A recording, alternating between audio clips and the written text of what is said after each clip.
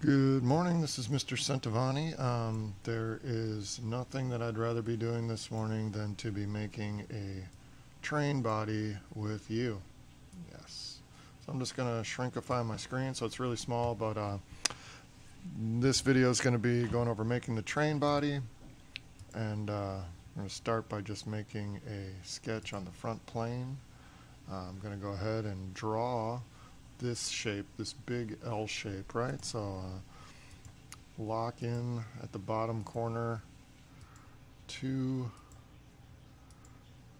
okay, that looks pretty good, to the origin, and now we're going to start dimensioning. Now these isometrics are kind of hard to see with the dimensions, but we'll just go through and start with this big one here. The overall width is 5.5, so we'll type that in, 5.5.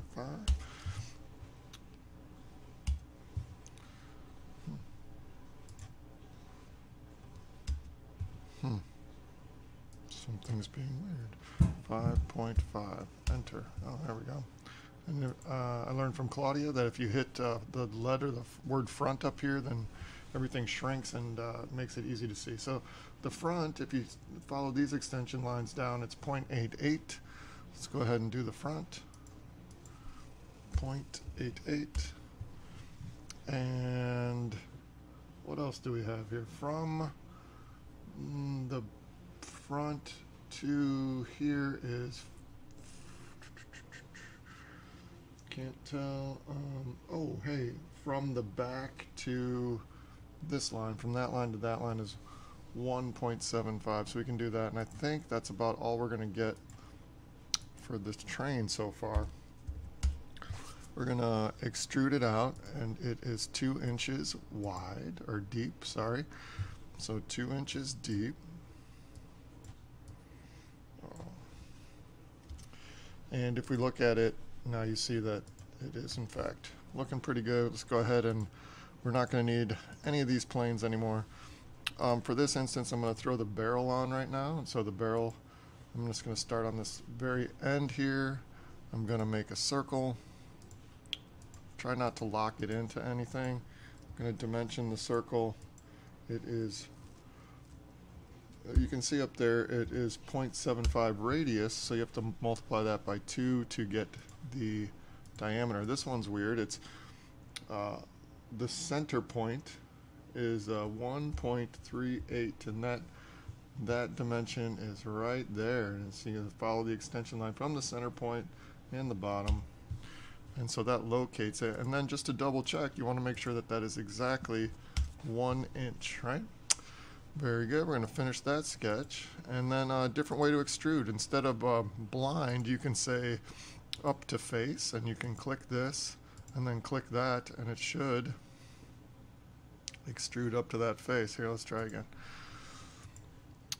Blind, no. Up to face. And here is our what we want to extrude. And our up to face is there. Yes, good. And now we have the train body. Let's go to the front side. We're going to throw in 2 holes. So let's put a sketch here. And we don't want, we want points. Where's points? Let's have to go down even further to points. And we're just going to plop 2 points in there. And then dimension and locate them. So from the bottom, these points are 1/2 inch, 0.5. And you can see that dimension right there. So we'll do the same thing here. And then we have to dimension them from the edges. So from the back, that one is 1 inch. You can find that dimension right here. See they have the dimension lines on the outside and the extension line. So, and then this one is 4.5 from that same edge. So make sure dimension is activated. Come back here, and we got 4.5. Bam. All right, so now that those are located, we can finish that. We're going to drill 2 holes. Where are holes? They're down here. And if you look at the hole notes here, they're 1/4, 1/4, 20 UNC. And what that means is that they're threaded. So we're going to click both of these, and under standard, we're going to say ANSI. And so now we have 1/4 And we don't want blind, we want through. Fit, free, close, normal. How about normal, right? The idea is to make you aware that this note here, 1/4 - 20 UNC, means it's basically 1/4 of an inch in diameter for all intents and purposes, and it is 20 threads per inch. So now we got those two holes. We're going to go ahead and put a sketch on the front, and we'll look right there. We're going to make 3 more points, and those points are like those little triangles. Just try not to lock them into anything, okay? Just sketch them real quick, and then we're going to locate them. So this top one is 0.625 from the bottom. And these two are both the same, and they are 0.125 from the bottom.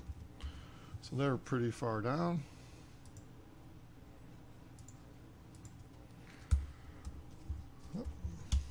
Great, and now we have to locate them from the side.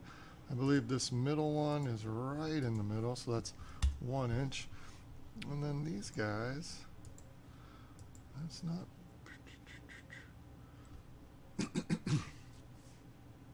let's see, looks like it's 0.375, which is also known as 3/8 of an inch. And this one here, what is this one? It looks like it's 1.625 from that same edge, so we can come over here and go 1.625, enter, and now we've got those all laid out.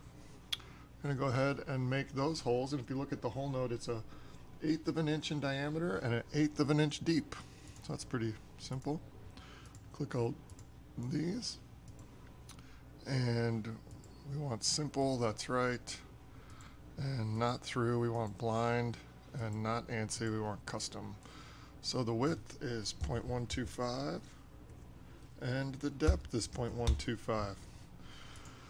All right, now we're going to put a sketch on one of the sides here. We're going to make this cutout for where the engineer sits and drives that train. And if you recall from class, in order to do that, we're going to need a circle and then eventually a square. So we're going to dimension that circle 1 inch, and then locate the circle. From the back, we can see that it is 0.25. Right? And from the bottom, it is 1.75. Is that right? That looks like what it's telling me here. Just going to move it way down. That's fine. And now we're going to activate a rectangle and very carefully just go from 12 to 6. Oh man, what happened there? Escape. Let's undo one time. Is there a 3-point rectangle? Nope, there's a center point rectangle. Well, let's try this again. We'll start at the bottom this time. We'll go right up to the top. And you just have to make sure that you hit the top and clear everything else, because we're going to cut both of these shapes all the way through right now. Here we go. Extrude, remove, this, zoom way in because we don't want to forget that, and let's go through all. Bam, game over on that. Put a sketch on the way back, and maybe we'll do a 2-for-1 special with this. No, let's just do it one at a time. First thing we're going to do is throw a point in there. The point's going to be used to drill a hole, and we're going to dimension the point.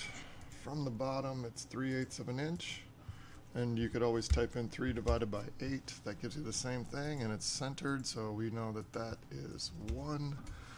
Finish the sketch, drill the hole. What's this hole looking like? It is 1/2 inch deep and 1/4 inch in diameter, so 0.25, and 0.5. Now we got the hole. We're going to put another sketch right on this face. And this is where we make that funky arc to cut the top. So we want to choose center point arc and lock into the center. Come over here and just click and draw a big arc. And then we're going to dimension this arc. If we look at the drawing, it says that the radius of that arc is 2.35, and that should bring us down. Now we're going to go back to the arc again and make a 3-point arc, and you click this endpoint, that endpoint, and then cover everything else back up. Once you do that, you can extrude, remove this whole thing through all. Bam. So now we're looking pretty good. We've got all the little holes, da-da-da-da-da. We've got the top, we've got the thing, we've got the other thing. We need to make that hole on the very top of the barrel, and this is a tricky one. And one of the students that I was working with on my office hours didn't use the origin in the same way. She put like the origin up here somewhere, and so we kind of had to use the bottom of the train as a plane to offset. So that's what I kind of want to do with you, because that's bulletproof, right? So you turn on plane, you select this, and then we have to put in an offset distance and a direction. So the direction we want is going up towards the top of the barrel, and then we're going to use some maths, right? We're going to use this 1.38 right here and this 0.75 right here. We're going to add those two things together. So 1.38 plus 0.75, and that puts our plane right on top of the barrel. Once we got that plane there, we can hit sketch. We can throw a point down to drill that hole, and we'll just kind of, I like looking at it straight from the top. Put a point in there and locate the point. So from the edge it is 1 inch, and from the front it is 0.88 inches. So that puts our point in the right spot. We're going to finish that. We're going to drill the hole, and you probably like already know what size the hole is. It's 1/2 inch in diameter, because you're looking way over here at this hole note, and 0.25 deep. And then we'll make this plane disappear, and it's game over on the train body. Only took me 12 minutes and 47 seconds with explaining everything, so that's not bad. So feel free to use this video, start, stop, and does that look right? I don't know.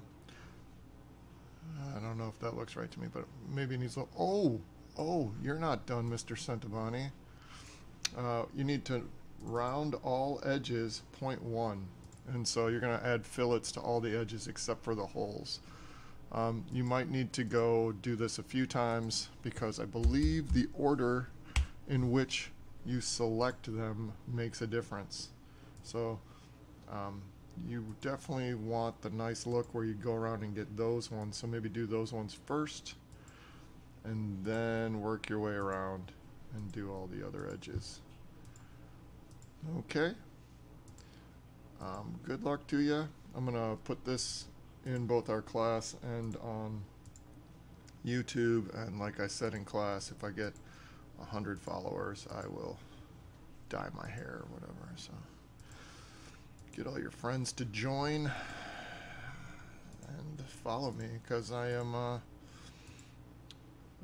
old man and I need to like get on the YouTube, right? Okay, so get as many as you can, and then go back and get some more. Make sure all these edges are round. Have a great day.